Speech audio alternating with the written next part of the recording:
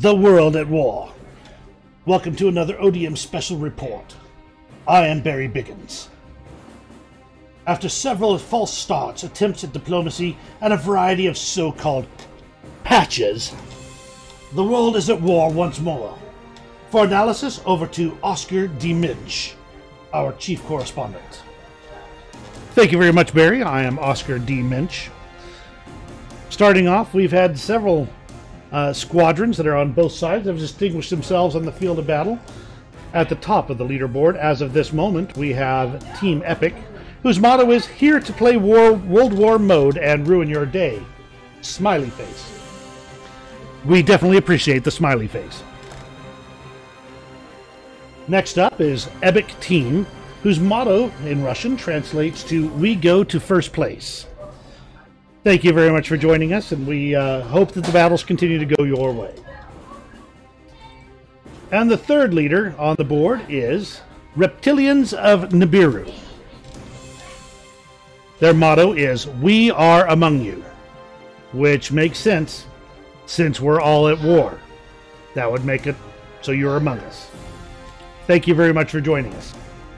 Now, there are players that have distinguished themselves on the field of battle. In particular, for the day 7 of this World War, which has seen several fits and starts. Today we have in the leaderboards these amazing players: Slade64 Gaming, Miscellaneous Boz, and Akula X. However, the ones that have been for the entire season these are the current leaders so far for the entire season, are Mahet, Mr. Anka 2, and Miscellaneous Boz, who is also in the second place for the entire day so far. Understand, these numbers will be changing, but we expect to see many of these names in the top at the end of the season. Hopefully this World War is over soon so that we can all return to our peacetime warfare. As far as my analysis of the various scenarios unfolding, we have the Russians rushing through Fulda Gap and are often trouncing the German defenders as they continue on their way. On the other end, we have the Egyptians and the Israelis going tooth and nail, defending and attacking over a stretch of land called the Chinese Farm. Personal analysis.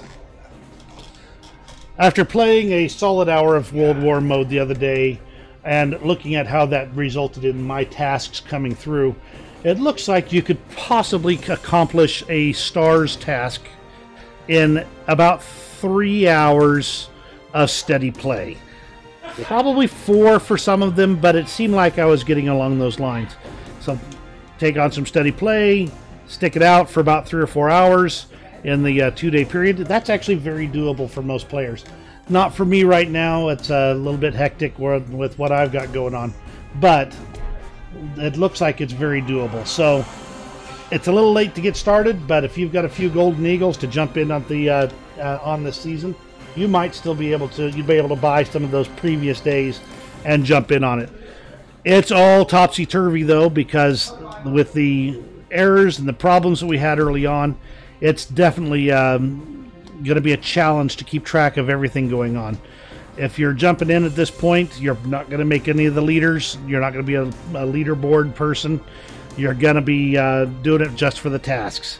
For those that have managed to stick it out and become the tops of the leaderboards here, good on you. Keep it up.